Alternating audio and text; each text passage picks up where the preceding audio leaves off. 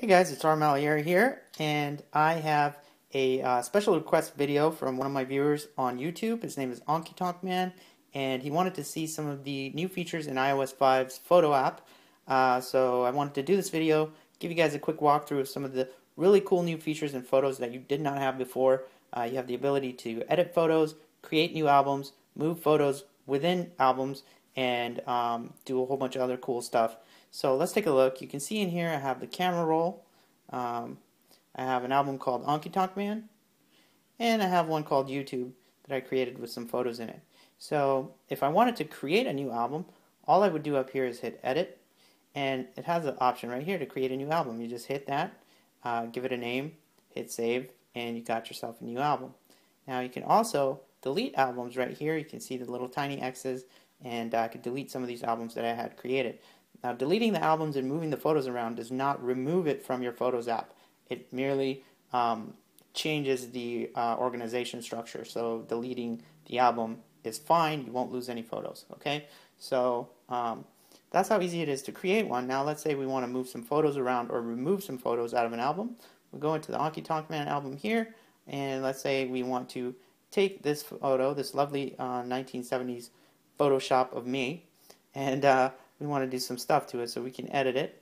And you see the edit function up here. When you hit that, you've got the rotate, which you can also do. I believe you can do it with your fingers, or did they disable that? So yeah, that's disabled. You have to use the rotate feature here. You can auto enhance, you can red eye correction, or you can hit crop and crop some stuff around like that. You just hold the edges, I guess, and move it. So you got that. You can cancel that out, and you're right back to new again. So cancel out the edit. There you go. Editing's super easy. I could run a slideshow. I can go in here, email it, assign it to a contact, use it as wallpaper, print it, copy the photo, or tweet it out. So we got Twitter integration built right in. Really cool. We also have AirPlay. So you can see all my AirPlay clients here that I could just AirPlay it out to. I could actually trash this photo, and it would delete it all the way off. So at this point, when you're in the single photo view, you can actually delete the photo off your iPad, but when you're in album view, it's just changing the organizational structure. So there you go. You're inside of an album now. You hit this little arrow at the top right, and it gives you some options once you actually select the photo. So if I select this one here and I hit remove, it would actually remove it out of this particular album. So there we go, and it's out of there. Now, what else? I can also put it in a different album. So let's go in here and say we take this photo of my friend Chris. We take that and we're going to say add it to. And it says, do you want to add it to an existing album, or do you want to add it to a new album? So say I wanted to move it to the Honky Tonk. I'll just say go ahead and put it in an existing. And I'll select Honky Tonk, and it'll put, and notice it keeps it in order. So Honky Tonk now has that new photo at the end.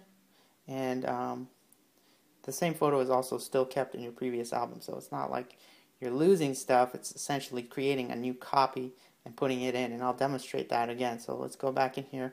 We'll take this photo of me when I first got my iPad 2. We're going to move that to the Honky Tonk album, add existing, put it in there.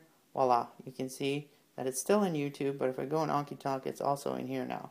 So basically what it's doing is creating copies and moving them around in there. So there you have it, guys. You got a quick preview of some of the powerful, cool new features that you have in the Photos app for iOS 5. Again, you can ask questions in the comments. I'll do my best to answer them. If you want video requests, do the same thing, and I can try and make you a video to describe what it is that you have questions about. You can follow me on Twitter at @rmalieri, or you can follow my brand new iOS site where we bring you all the latest and greatest in the world of iOS at iOS App Advice on Twitter, and at iosappadvice.com on the web. Thanks again for watching, and until next time, we'll see you later. Peace.